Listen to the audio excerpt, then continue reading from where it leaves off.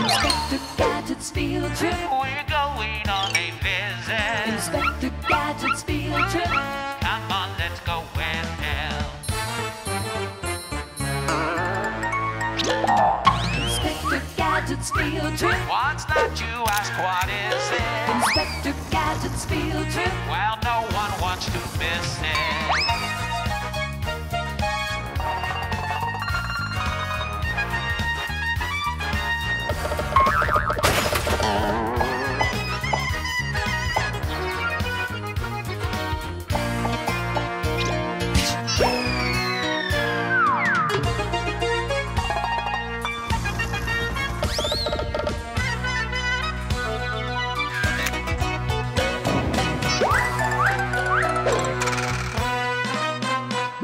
Inspector Gadget's field trip. We're going on a visit. Inspector Gadget's field trip.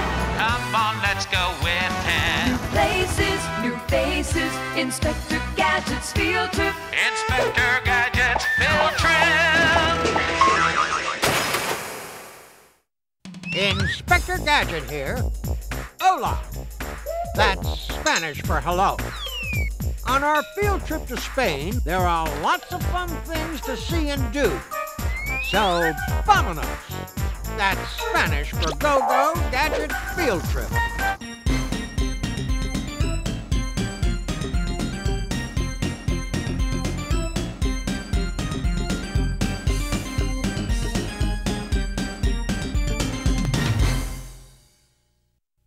Madrid is the center of Spain, and Kilometer Zero in Puerto del Sol is the center of Madrid. Everyone and everything starts here, including us. So if you get lost, we'll meet you back here. Looking down this narrow passageway, I can see the Plaza Mayor, one of Madrid's most important landmarks. This square is surrounded by hundreds of overhead balconies and was designed under the order of Felipe II, the king who made Madrid the capital of Spain. The Palacio Real de Madrid was home to the kings and queens of Spain. Royalty from other countries have to find their own offices. I think I'm lost in all these rooms. It's easy to get confused in the Palacio Real de Madrid because it has 2,800 rooms. Wow! This is the fabulous throne room where the king and queen didn't sit. These thrones were only used as symbols of royalty, to be seen but not touched. They didn't sit on this either. This silver platter was used for the newborn royal children. When the prince and princesses were born, they were put on the platter and presented before the court. This silver goblet might have been used for serving hot chocolate, but I think you had to bring your own marshmallows. The Spaniards were the first to introduce chocolate in Europe. Europe? This is chocolate. Chocolate? This is Europe. How do we explore?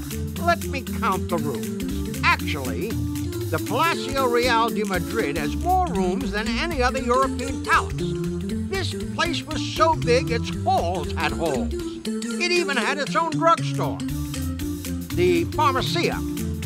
The walls were lined with jars containing medicines and labeled with the cures for various ailments.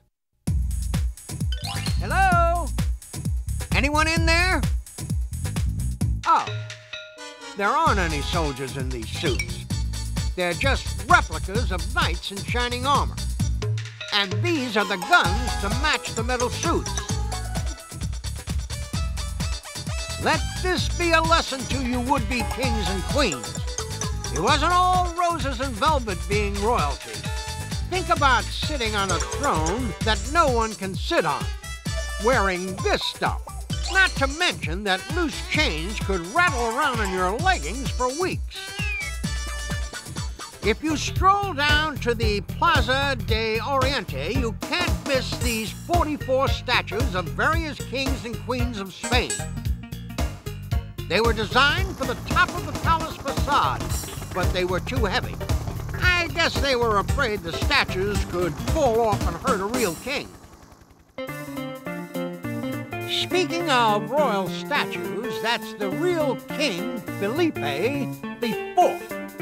Not the horse, the guy on him. And how does he keep from falling over? Famous astronomer Galileo used mathematical calculations to help balance the sculpture. This is a statue of famous explorer Christopher Columbus. Columbus sailed for America under the Spanish flag in 1492 on assignment for King Ferdinand and Queen Isabella. He was looking for the Far East and found the West. Sounds like what happens with some of my assignments from the chief. With his daring voyage, Columbus was battling the unknown seas, facing the scourge of the wilds, braving storms, facing starvation and almost certain death, and loving it. This is an exact replica of one of Columbus's boats, called the Nina. The other two boats were called the Pinta and the Santa Maria, but not by each other. And now for a field trip back. Columbus was a great explorer. According to some scholars, Columbus took his first ocean voyage when he was only 10 years old.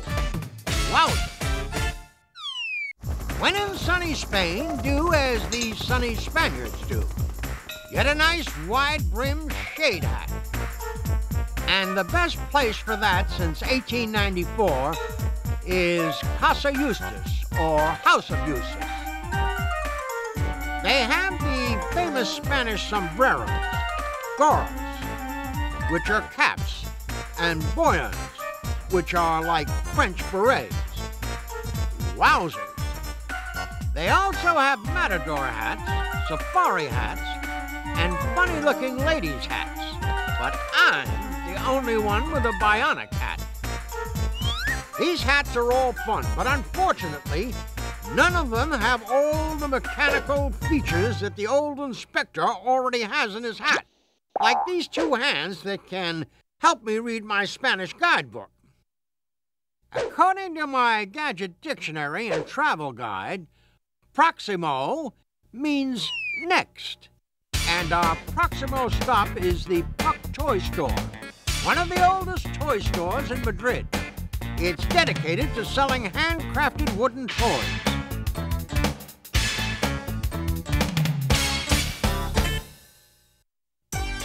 After an invigorating trot on a hobby horse, the old inspector is ready to feast his eyes on the Prado Museum, which houses one of the oldest and finest art collections in the world. There are about 1,500 paintings on permanent display here, including great works of art by famous Spanish painters such as Goya, Velázquez, and El Greco.